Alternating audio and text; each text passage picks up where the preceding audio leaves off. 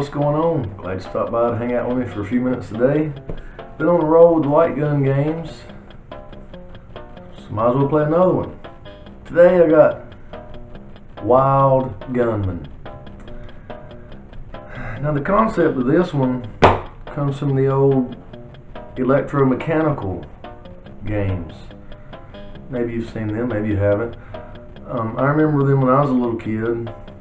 We never had one at our arcade at the campground, nor did the arcade at the mall, Aladdin's Castle. They didn't have one of these. The only time you ever seen these was at like an amusement park or at the beach, something like that, because they were kind of big and took up a lot of room. And there'd be things that would flip up that you shoot with the light gun. I remember there was the little, well, it wasn't little, it was the robot, sort of a mannequin with a robot head. He'd be behind like saloon doors. You put a quarter, I think it was $1 even to play some of these games. The doors would come up and he'd talk to you and he'd say draw, and his hand would come up and you'd have to shoot him before he shot you. So of course Nintendo adapted that concept for their Zapper gun. And this game's alright. I would actually prefer to play the old electromechanical games. Something about this, I don't know. Falls a little flat. It's still alright though, it's fun to play. But there's just something really cool about playing those old electromechanical games that the video game doesn't quite capture. But we're still going to have fun with it, so let's play Wild Gunman for the NES.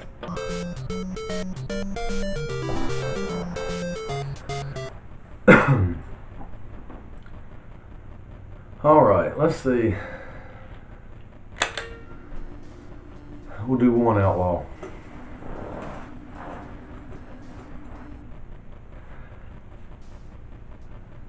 You can see here he's going to come out, say draw, bam. It shows you there up top where it says gunman. That's how long it's going to take him to shoot at you. So you have to beat that. This one's giving me a 1.5 seconds.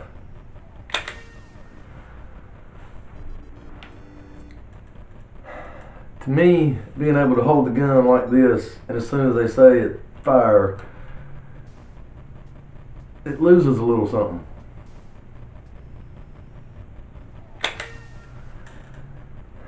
Some of the old electromechanical games, the gun would be in a holster there, and there'd be a lever, and it would know if you drew too early. You would actually have to draw and shoot at them.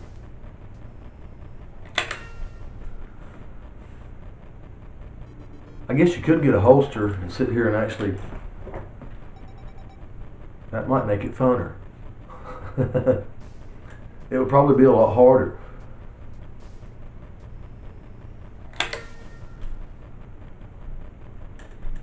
Maybe a strap. Let's see.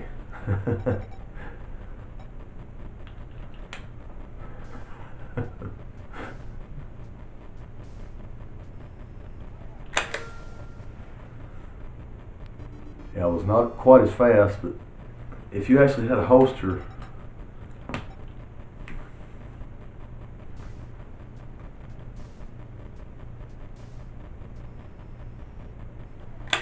but nah, nobody's going to do that. You're going to sit right here and hold it right at the TV and wait for it to say fire.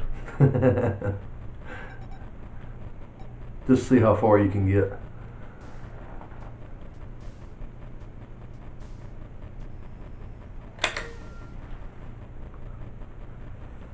Of course it gets harder.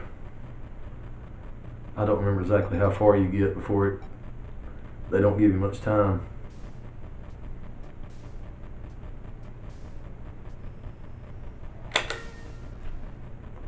Only 1/2 second there on that one.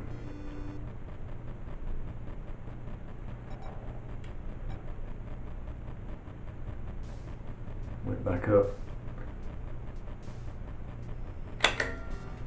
Oh no, I shot too early. Oh no. What was I thinking?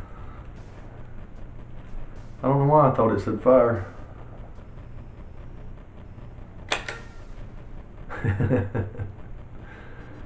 Have you ever seen the Famicom zapper? If you have not, Google it, look it up. It looks like a revolver. It looks like a real gun. And they never changed theirs like we had to in the United States in '88 or '89 when they started making them put red tips on toy guns, which was a good idea, absolutely. And they changed the zapper to be red.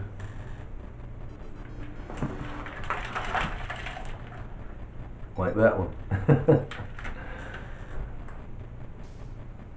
But the Famicom never got changed. And it's a really cool looking zapper.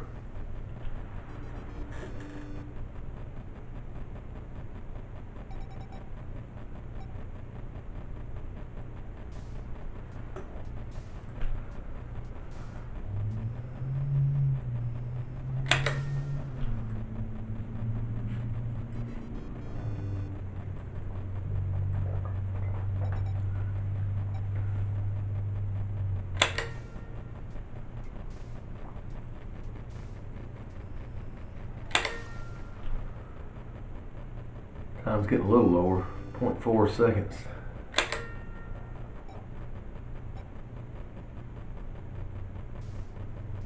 And it went back up.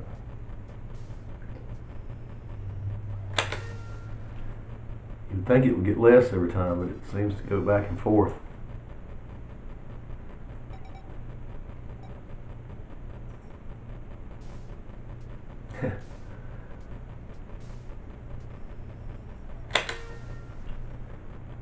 Maybe it depends on each character. I don't know.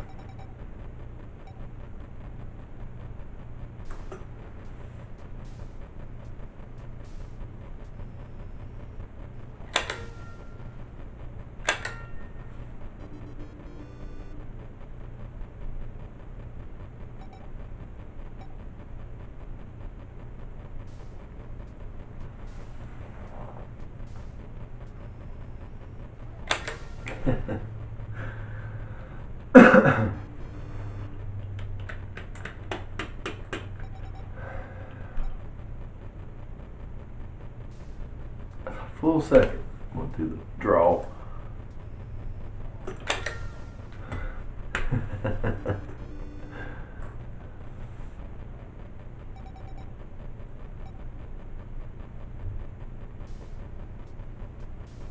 Pancho Villa here. Oh, I don't know why I did that.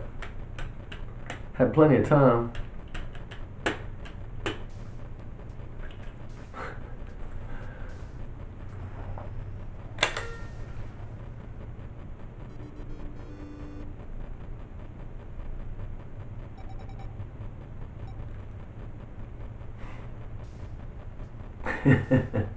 This guy.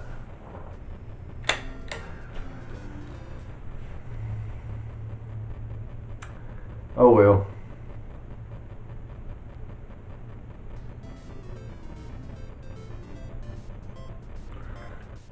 I done my own self in there. Now let's try with 2 outlaws. Of course this is going to be a little bit harder because you have to shoot 2 of them.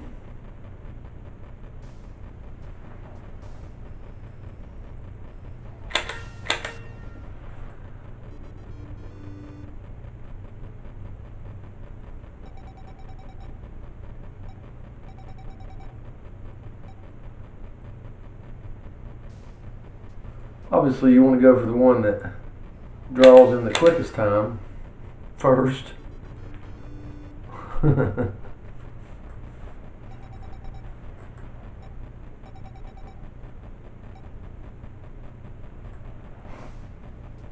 Ooh.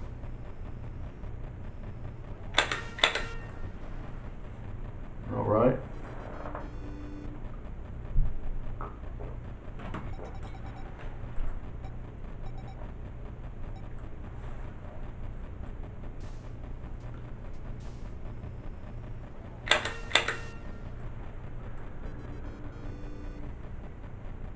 I can remember playing some of the old electromechanical games at Carowinds in Charlotte, North Carolina. It's about... Wait, the other guy never...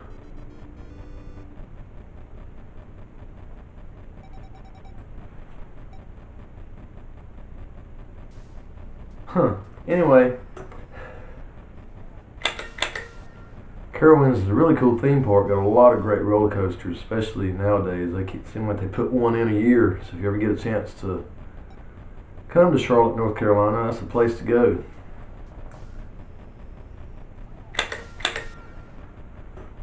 They have one of the new ones is called the Fury 325. The hill is 325 foot tall, and I swear it curves back under when it comes down. It's one of the Super G coasters. Oh no! I shot the wrong one first. I wasn't paying attention. I was running my mouth.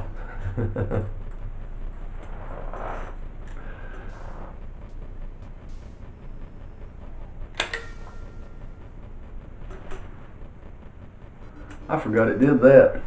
That one of them would not say fire. It'd be easy to mess up there. And I will. Well,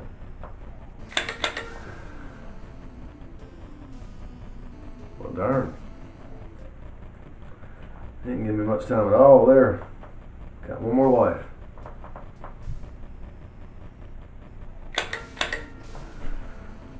I guess I missed him.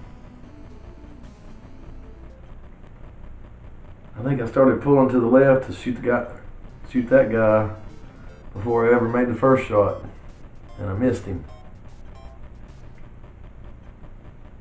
Well, you can see what that's like there. Kind of the same thing as the first one, but with two. It is a little harder, especially the ones that don't say fire. I can't believe I didn't shoot them. Alright, now I like this one. This is probably my favorite one of the three.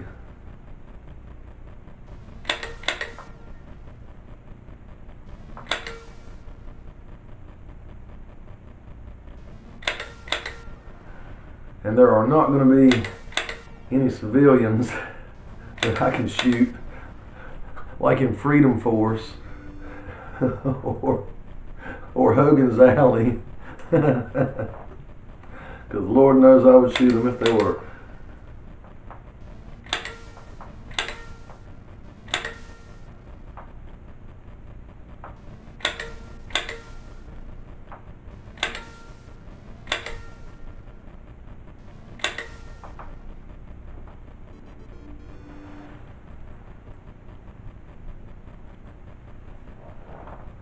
This reminds me a little bit of the one game on Hogan's Alley where it scrolls you through the buildings and they're coming out the windows and the doors. Just no civilians to shoot. But you have to shoot them pretty fast. Oh! Or they shoot you.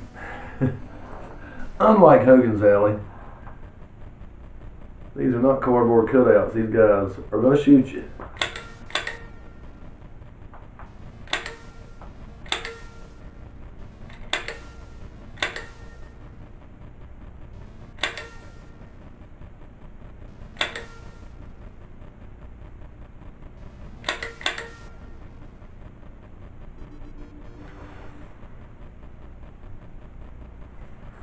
Wave 4.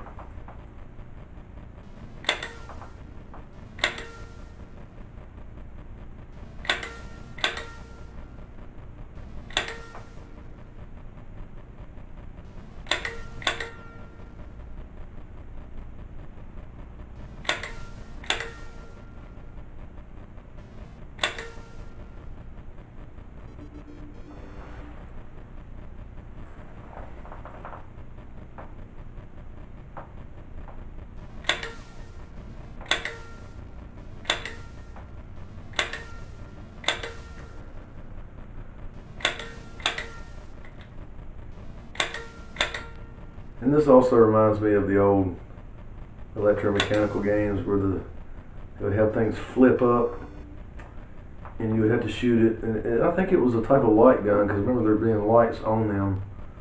And just little targets would flip up. here I am running my mouth again, and I get hit. But that's all right. But yeah, those games were a lot of fun. I can remember a lot of different ones with a lot of different themes. You go to a lot of the beaches, and in the big pavilion arcades, you'd have several different types. And at Carowinds, there was different types. And there I am again, dead. If you ever can find any of those old electromechanical games, I'm sure they're around somewhere still. Some of the retro arcades. Those are a lot of fun to play. Like I said earlier, when you, especially the One Outlaw, something about the One Outlaw game, you almost find yourself just like, okay, you know, it's just like one shot, you wait, you wait, you wait. I think that's what makes you mess up sometimes. You're just so ready for it to happen, you almost over anticipate it, trying to get a quick time. I don't know, this just falls a little flat from the old school type that come before this. But yet this is still fun. But there's no two-player on this. So of course you can pass it back and forth, see who has the highest score. Oh no, it's a good game. I'd give it a B. It's a good game. It's worth having. I want to say this one run you about $25 to $30 though. But it is worth having, especially if you have a way to play the light gun games. So, I'm glad you stopped by to hang out with me for a few minutes today. Do me a big favor and hit that subscribe button. If you've wandered across me here on YouTube somehow and you're an old school gamer like me, I sure could use the help. And I'll be back with another light gun game next time.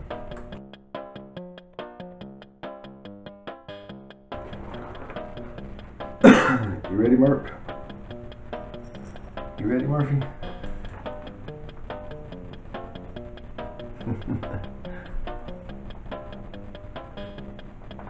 Ready, bud?